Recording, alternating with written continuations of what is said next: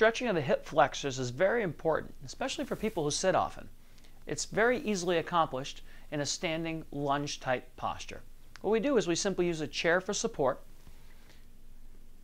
We place our feet parallel on the floor. When we go ahead and lean forward, we make sure our knee does not cross our front toe. We'll take our back leg and we'll actually lift our heels slightly off the floor, keeping our pelvis squared up and leaning forward. Feeling a nice stretch right through the anterior portion of the leg or the hip flexor.